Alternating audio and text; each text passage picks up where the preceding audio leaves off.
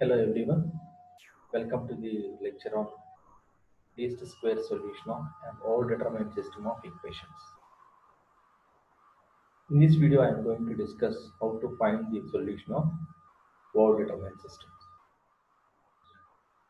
Usually, all-determined system has uh, no solution, but we are going to find an approximate solution. Right, let us see. Suppose that Ax equal to b is an inconsistent linear system of m equations in n unknowns. Since no exact solution is possible, we will look for a vector x that comes as close as possible to be a solution.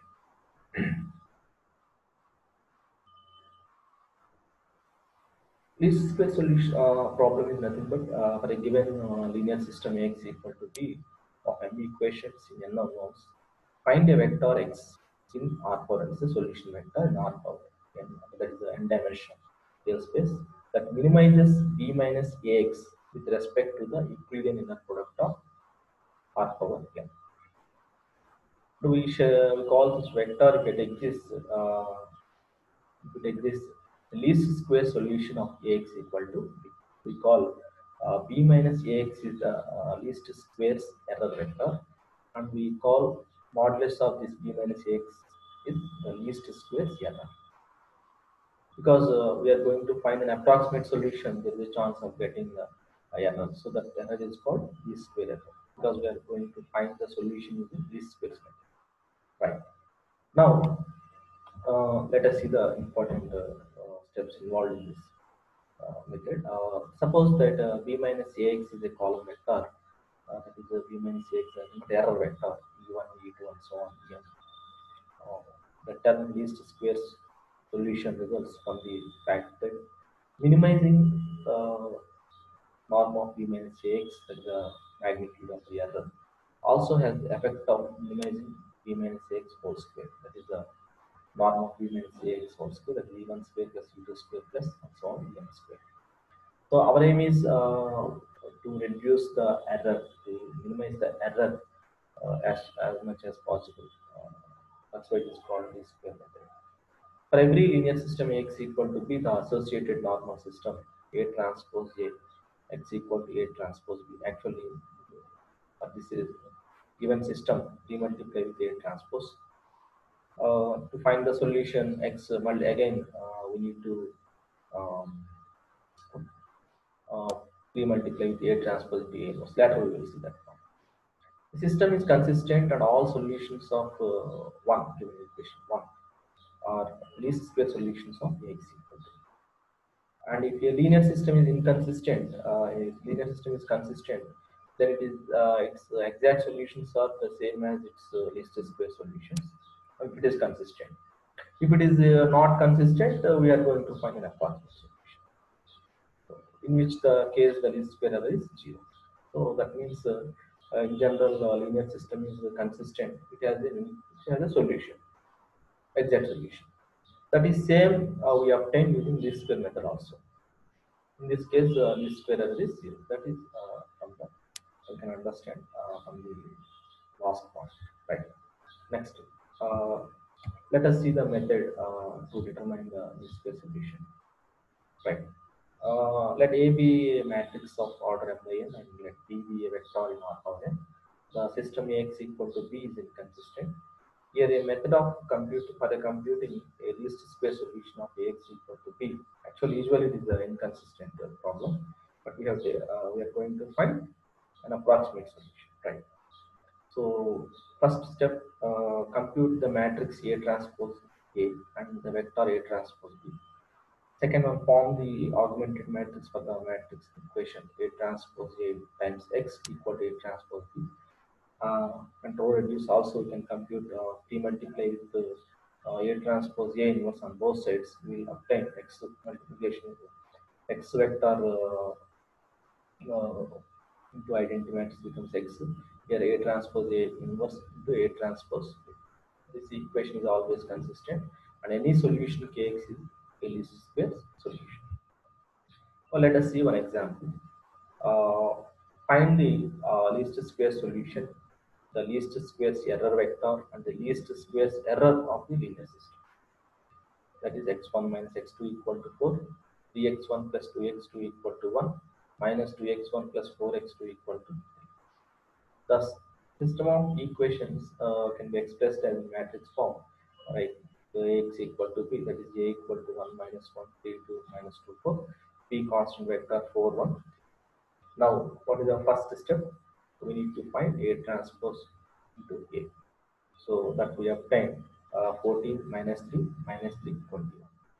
Right, A transpose and then B.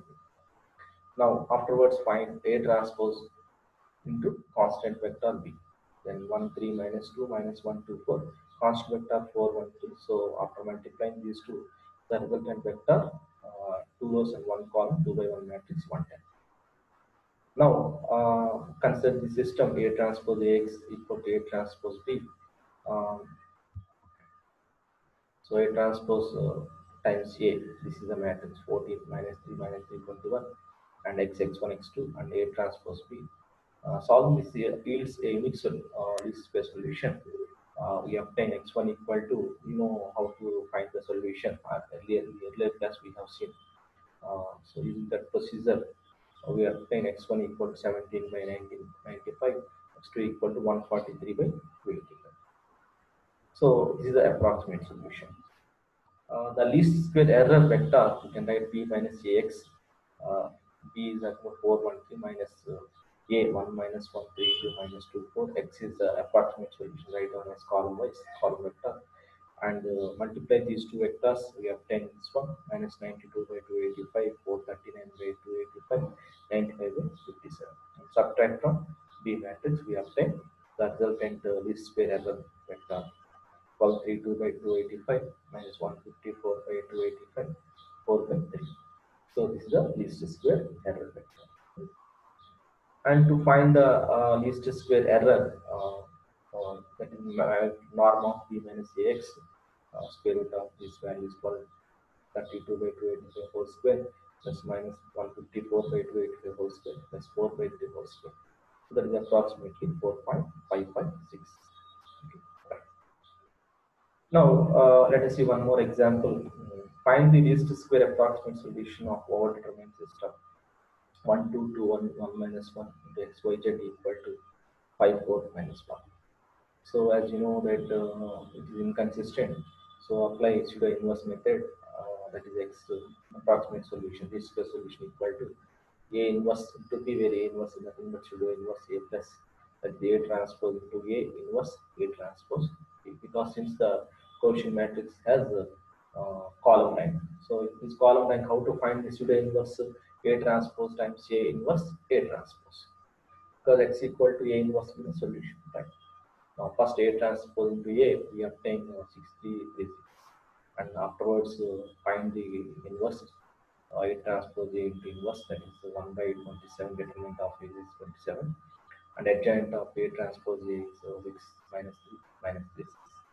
So A transpose into A inverse, we obtain 0.222 minus 0.111 minus 0.111, 0.22, and then find A pseudo inverse A plus, that is A transpose times A inverse into A transpose.